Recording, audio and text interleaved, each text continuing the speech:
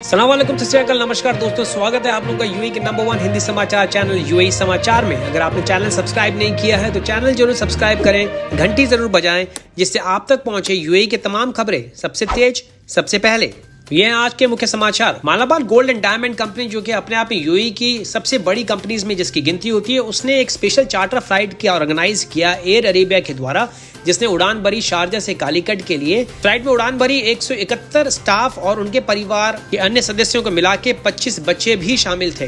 ये इनिशिएटिव लिया है मालाबार गोल्ड ने अपने 500 से भी ज्यादा एम्प्लॉइज को वापस देश भेजने के लिए, जिसमें केरल, तमिलनाडु, महाराष्ट्र और वेस्ट बंगाल के एम्प्लॉइज शामिल हैं। इसका खुलासा करते हुए शामलाल अहमद, जो कि मैनेजिंग डायरेक्टर है international operations Malabar gold and diamonds के, उन्होंने कहा, हम एक सेफ पैसेज देना चाहते थे अपने एम्प्लॉइज को और इंडियन कॉन्सुलेट दुबई की मदद से ये संभव हुआ। आने वाले दिनों में तकरीबन ऐसी 5 और फ्लाइट्स की व्यवस्था की जाएगी मालाबार गोल्ड के द्वारा अपने स्टाफ को वापस भेजने के लिए। इसी पे टिप्पणी करते हुए श्री विपुल, जो कि कौंसल जनरल है भारत के, उन्होंने कहा कि हमें काफी खुशी है जिस तरीके से मालाबार गोल्ड ने अपने एम्प्लॉइज का ध्यान रखा है। इसी के साथ श्री विपुल ने कहा कि ऐसे बहुत सारे भारतीय हैं जो देश लौटना चाहते हैं और भारत सरकार हर संभव कोशिश कर रही है।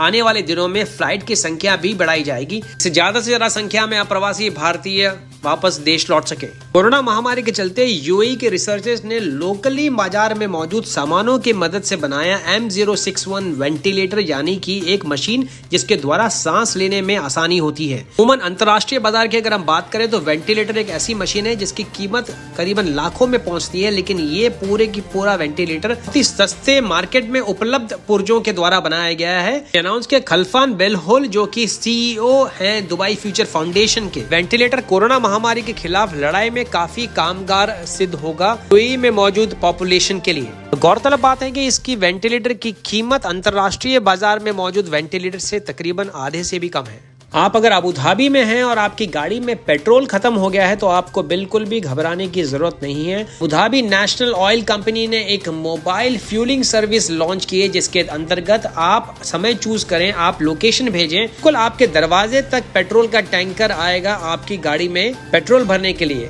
ये पूरा का पूरा नया प्रोजेक्ट, जिसका नाम दिया गया है विद माई स्टेशन। ये सुविधा उपलब्ध है अल रियाद सिटी में, अबू धाबी आइलैंड, अल मारिया आइलैंड और अल रिम आइलैंड पे सुबह 7 बजे से लेकर रात को 11 बजे तक। पेट्रोल को ऑर्डर करने के लिए आप इन नंबर पे संपर्क साध सकते हैं 800-300 या 0547929411, यानी 0547929411।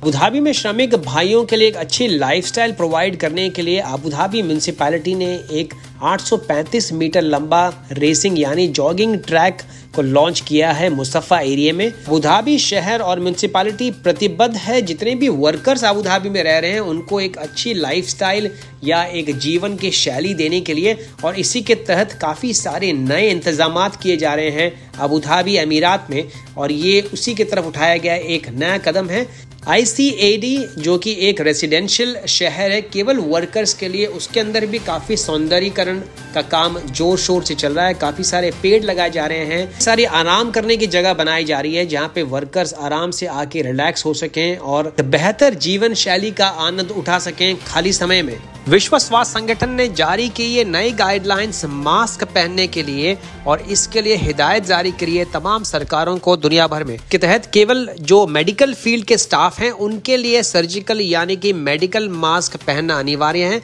लेकिन आम जनता नॉर्मल वाला कपड़े का मास्क पहन सकती है, लेकिन उसमें 3 लेयर यानी कि 3 परत होनी जरूरी है। एक परत जो कि मुंह को छूती है, दूसरी परत जो कि बीच की है, तीसरी परत जो कि बाहर की तरफ रहेगी और आसानी से किसी भी पानी की बूंद या छींक मारने पर उसको खींच नहीं पाएगी। इसमें यह भी कहा गया है कि जो भी मटेरियल यूज हो इस मास्क को बनाने में वो स्ट्रेचेबल यानी कि वो खींचा नहीं जा सके, क्योंकि अगर खींचा जाएगा तो होल जो हैं वो हो जाएंगे बड़े। इसके अंदर कोई भी छोटी से छोटी बूंद भी आपके मुंह या नाक में प्रवेश कर पाएगी। पिछले 24 घंटों में 626 नए कोरोना के केसेस निकल के सामने आए, जिसको मिला के टोटल संख्या हो गई है अब तक 38,268। 724 नई रिकवरीज भी देखी गई, जिसको मिला के टोटल रिकवरीज हो गई है 21,061। एक नई मृत्यु भी दर्ज की गई। इसको मिला के टोटल मृतकों की संख्या हो गई है देश में 275। अगर हम रिकवरीज को हटा के एक्टिव केसेस की बात करें तो वो हैं 16,932। ये आंकड़ा दिया है UAE ministry of health and prevention ने शनिवार को। भारत पहुंच गया है दुनिया के 6ठे सबसे संक्रमित देशों में। पिछले 24 घंटों में 9,887 नए केसेस निकल के सामने आए, 294 नई मृत्यु भी दर्ज की गई और इसको मिला के टोटल संक्रमित केसेस की संख्या हो गई है 11,15,942 और अब तक हो चुकी है 6,642 लोगों की मृत्यु। इन आंकड़ों के साथ भारत पहुंच गया है इटली को पीछे छोड़ते हुए दुनिया के 6ठे सबसे संक्रमित देशों की गिनती में। अब तक भारत में 1,14,073 लोग या तो डिस्चार्ज किए जा चुके हैं या फिर बिल्कुल ठीक हो चुके हैं कोरोना के संक्रमण से। महाराष्ट्र सबसे बुरी तरह प्रभावित राज्य है। अब तक 80,229 पॉजिटिव केसेस के साथ में, जिसमें तकरीबन 42,224 एक्टिव केसेस शामिल हैं। दूसरे नंबर पे तमिलनाडु 28,694 केसेस के साथ। तीसरे नंबर पे है दिल्ली 26,334 केसेस के साथ। इंडियन कॉन्सुलेट ऑफिस दुबई ने नई गाइडलाइंस के तहत कहा है कि 60 साल के ऊपर के बुजुर्ग और 12 साल के नीचे के बच्चों का अगर पासपोर्ट रिन्यू करना है, किसी भी किस्म का पासपोर्ट से रिलेटेड कोई भी काम है, तो वो अल खलीद सेंटर बर दुबई वाली ब्रांच में ना जाएं BLS की, क्योंकि वो एक शॉपिंग मॉल अल खलीद सेंटर के अंदर स्थित है। इसलिए इस कैटेगरी के लोग एंटर नहीं कर सकते हैं किसी भी शॉपिंग मॉल में। जाए इसके वो सर्विसेज ले सकते हैं BLS सेंटर देरा, जो कि ज़ेना बिल्डिंग देरा सिटी सेंटर के बिल्कुल पीछे स्थित है। वहाँ से वे तमाम सेवा ले सकते हैं पासपोर्ट से रिलेटेड। तो सऊदी अरेबिया के जेद्दा शहर में लागू किया गया कर्फ्यू दोपहर को 3 बजे से लेकर सुबह के 6 बजे तक आने वाले 2 हफ्तों के लिए तहत मिनिस्ट्रीज में काम करने वाले तमाम सरकारी मुलाजिम, गवर्नमेंट एजेंसीज, प्राइवेट सेक्टर कंपनियों में काम करने वाले वर्कर्स ऑफिस से काम नहीं कर पाएंगे। रेलवे उड़ाने और रेल यातायात सुचारू रूप से चालू रहेगा कर्फ्यू के घंटों के बाहर। गौरतलब है कि सऊदी अरेबिया में पिछले 24 घंटों में 2,591 नए कोरोना के केसेस निकल के सामने आए हैं और 31 नई मृत्यु भी दर्ज की गई, जिसके तहत ये सारे कड़े कदम उठाने पड़े। आंकड़ों को मिला के सऊदी अरेबिया में टोटल कंफर्म कोरोना के केसेस हो गए हैं 95,748